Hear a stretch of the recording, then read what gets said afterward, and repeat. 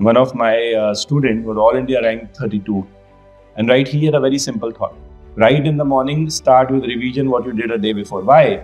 Because this is something you don't have to struggle. It will come as natural thing to you a day before, and you will also know जो आपने एक दिन पढ़ा, पहले पढ़ा, वो आपको कितना grasp है, कितना याद है. So this is something which is very, very important. Revision. Next, he said was take up a topic. This topic, because it's a fresh morning, read yourself. So it's an active recall. Try to read yourself. Then listen to something. Because as the day goes down, you need to listen to something. So there's a passive recall. And then attempt MCQs. Because during the afternoon hours, attempt MCQs or see images. Depends upon what you want to do. This is something which keeps you engaging. And you will develop a habit of doing it. Go for a walk and again redo it.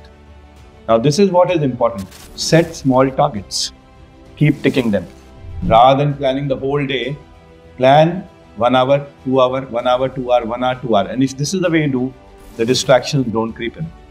My suggestion is, rather than just picking up your phone anytime, have a time where you want to see the thing and get away with it. I say that watching or keeping half a day every week free for you helps you tide over many difficult distractions the whole day. You know that Wednesday evening, for example, is free for me. I will be focusing on the entire 6.5 days and not lose anything and then enjoy that half day. It has never hurted anybody. And that's important.